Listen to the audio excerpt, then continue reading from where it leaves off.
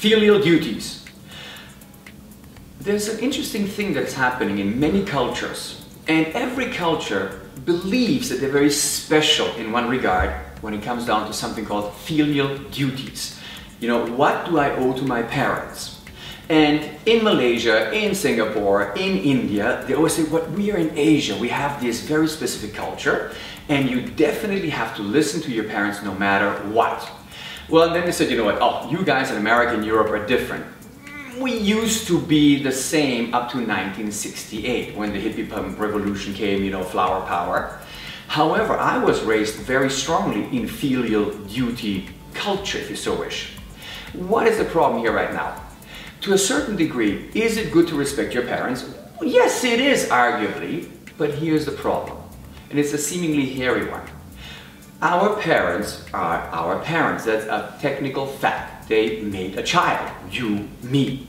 But many parents are, some of them are mature, some of them are blatantly emotionally immature, for example.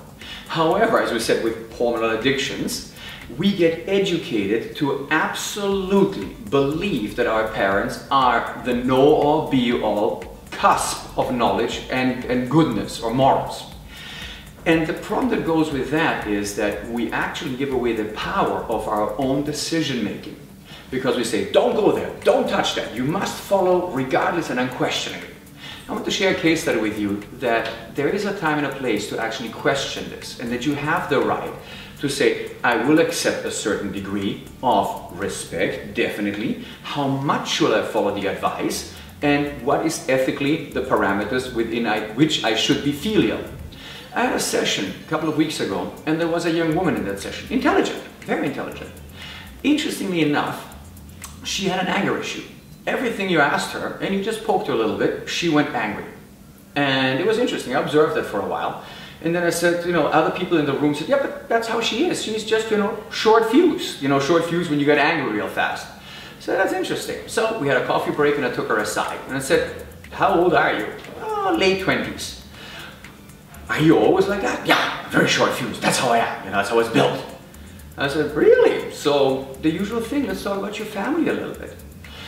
Turns out that she was the sixth child of a marriage between a woman and a public servant. And the public servant was not, public servant, but a lower rank of not such a great income. So the first question is to say, wow, a guy that, you know, has a lower income level, nothing wrong with that, but makes 6 children, that is a huge financial burden. So first of all, you know, there's stress in the family.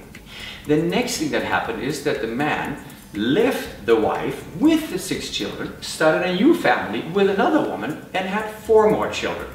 So we've got financial stress added to actually emotional abandonment. So far, not a pretty picture. But now it gets truly interesting. The man is now in retiring age, comes back to this daughter who suffered, and saw her mother suffer, had to make her own money to get through college and university, worked hard for her money, and he comes back and says, you owe me money. Why? Because I'm your father. It's your filial duty. So here's the crux, ladies and gentlemen. Being a father or a mother is not the same thing with making a baby.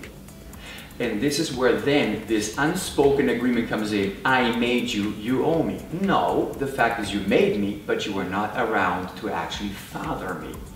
So filial duties, you have the right to examine your filial duties and question them. Human beings make children, but that doesn't mean that they actually will do the right thing for their own children, financially, emotionally, or otherwise. And that allows you to sometimes step back and go, no, I don't have to take this unquestioningly.